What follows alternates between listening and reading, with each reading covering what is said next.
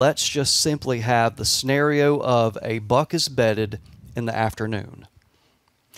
And when it gets on its feet and does that longer movement bout to go for the afternoon or evening meal, and let's look at, once he's on his feet and starts moving, what is the prevailing wind? So that is something that we can control enough variables to see, is he going always or 90% of the time with his nose in the wind? Is it going to be a flanking where he's going to be perpendicular to the wind? Or is it completely random? So that is something where we know the direction the buck took and we know the direction of the wind. And then we can repeat that over and over and over again and come up with a number that X% of the time, with, against, perpendicular, etc. So that's what we're working on. I know y'all haven't, I think before we started, Okay. you mentioned that you haven't like concluded anything from that yet, but you do have like a more often than not, and then I cut you off because I'm like, save it for the podcast. Yeah. Well, what was that? What was that point? Well, and if you remember, before you so rudely cut me off,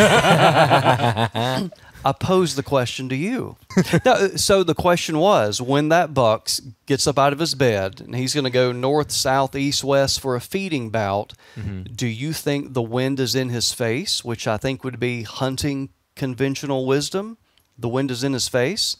Or would the wind be in his back, so he's moving with the wind, not against it, or perpendicular?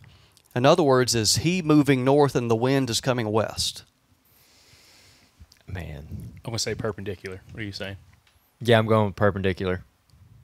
That's about 50-50 of the people I've asked over the past couple months about, and I was one of the ones like, oh, he's going to have his nose in the wind. He's going to be working against it. So he's going to be getting information from the area he is moving into. And about half the people were like, no, he's going to be moving perpendicular. What we have seen so far, and I reserve the right, so listen to me now. I reserve the right that if a month or 2 months or whenever we feel like we have completely been through this, if it's wrong or different or is different, I'm going to come back and tell you this was the final answer. The preliminary answer is they are either very clearly, or the clearest signal we see is they are either, and it's about 50-50, they're either moving with it or against it, but not perpendicular. What? Interesting. Whoa. No wonder I've never seen any bucks. Interesting. Huh. Dude, okay. I didn't expect that. I've heard we've talked to one guy. All right, yeah, I know exactly where you're And going. he says he's witnessed a lot of deer when going to a destination food source in the evenings, liking a tailwind. Personally, that's what he's seen.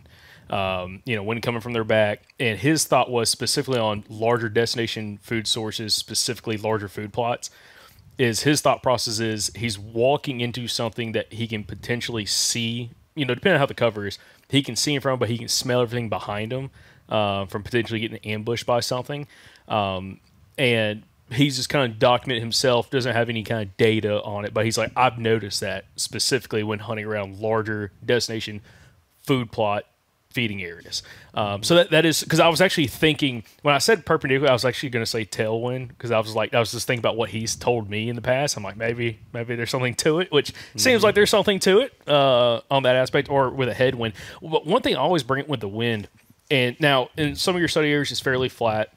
I don't know how much you deal with like swirling wind conditions, and also getting accurate wind readings in the field versus how close you are to an airport or where there's actually reading station at.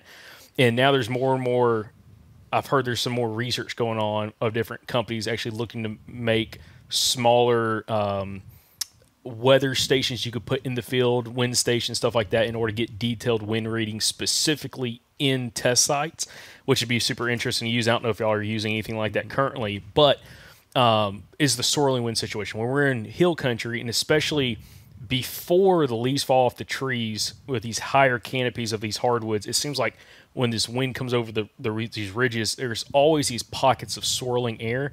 And I always feel like deer use them, especially bucks use them as a way to scent like a larger landscape, but also it's super hard to hunt, but also super hard to know if you're looking at the map, like, is he walking through an area potentially that there's more swirling winds versus an area that's a little more flat, maybe it's a little more gentle rolling terrain, and the wind's a little bit more consistent there. Yeah, that's excellent thought there.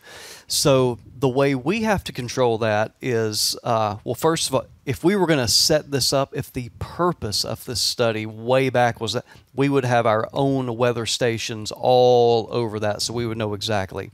But that wasn't the purpose of the study way back when. So what we are getting is the closest weather station, like a government weather station, which was less than 60 miles away, maybe more like 40 miles away. So what we have to do is when you have the light and variable wind, we just don't look at the data for that day. So we exclude scenarios where it's going to be messy to interpret and only look at those days of we've got a definitive wind out of the north and it's 10 to 12 miles an hour. And so we just look at those examples and try to come up with a trend, based on that. And then with the power of large numbers. So you've got 2 years of data. So you got a lot of different replications there. And then you've got 50 to 60 individuals. So you're going to get a lot of trials to where you can test this. And we should end up with thousands and thousands of scenarios where we had a solid and definitive wind, and then we had those individual movements, and then we'll make our calculations based on that. Yeah, and also the swirling wind question, if they're navigating across the landscape and he's covering ground, I guess you could kind of look at that as he is trying to keep the wind in his face, because even like, especially in a flat land, like you're going to hit areas where that wind is swirling, like especially where there's like a difference in the heights of the trees, or there's like that riverbed or something. When that wind comes over it, it's going to curl and kick back and do weird stuff. But you're also going to go through a lot of pockets where it is a north wind or a south wind or whatever the dominant wind is for that day, right? Yeah, great example. Talking about the swirling winds and also talking about thermals. Is we've done that smoke bomb test. We haven't videoed it and put it on YouTube yet, but we did it on the club. Don't give away our idea. We had some interesting results. I'm writing this down. We had some interesting results of actually seeing how thermals and very light winds affected using smoke bombs and open areas that met up against different tree lines, and how you could see the smoke swirling in very specific corners. Like, it's very interesting. Again, on the example you had of that buck, that 3.5-year-old we looked at earlier, where you had corners of like a field or something like that, and that wind's blowing down into it, you light that smoke bomb up, and you can see it eddy and kick back in a circle right there in that corner where all that wind's funneling down to. Mm-hmm. And it's super interesting because, at least in the past, and like in this example, we were in a clear cut with two SMZs. One came through the middle of the clear cut, one was a bigger creek drainage parallel in the clear cut. That wind would swirl down in the bottom, and that's like the area that typically we'd find like a big scrape or community scrape is right there in that specific spot. Yeah, it's like a thermal hub. Where all this scent's pulling down into, but it's kicking around. It's like a buck he doesn't have to walk right through it. He could walk within 100 yards of it and catch that scent without actually having to go to that specific site, which is super interesting. Yeah, and in that SMZ that we were sitting on too, that smoke bomb went for like 2 minutes or whatever. Like I got some serious smoke bombs off the internet to do this with, and so I mean it was putting out some stuff. And I was like, hopefully there's no planes flying around that like are like freaked out by this. And in that SMZ, that smoke was gone out of there. And assuming that's like your scent or whatever, like that smoke was gone out of there in like, I don't know, 3 or 4 minutes. And it got down to that thermal hub and it just hung down there. I mean, it all went to that spot and stayed for like a long time. It was also right at daylight, or, right at first light, still like a falling thermal, high humidity, dew point still, dew still set. So everything's like settling down in there.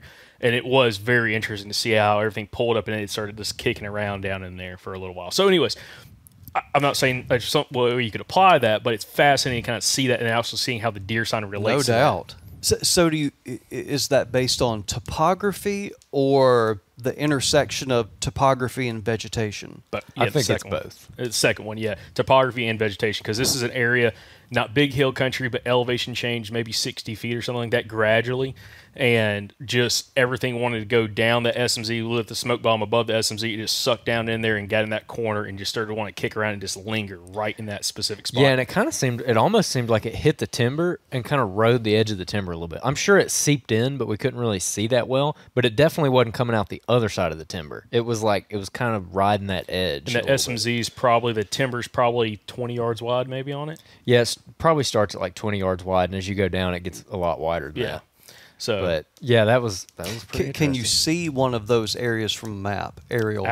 You can Absolutely. pick those out on the landscape. absolutely. Oh, That yeah. could be something we could test. Well, and that's something that when we go and hunt spots like that, I love those areas where you have all these intersecting SMZs around a clear cut, but also I hate those areas. Like, I love them for deer move, but I hate them because your wind always swirls in those spots. Like, it always seems like it lingers. Like, it's what people would call like a bowl. Like, you have all these drainages coming down to one spot, and like a lot of people kill a lot of big deer there, but also they're really tricky to hunt because of the wind swirling. And it kind of goes back to, I always grew up with my uncles hunting with them, and they were always very cautious about hunting with the wind. But I knew other guys, like when I used to live in Arkansas, they didn't care about the wind. They'd go hunt their stands. They hunted those stands for 25 years.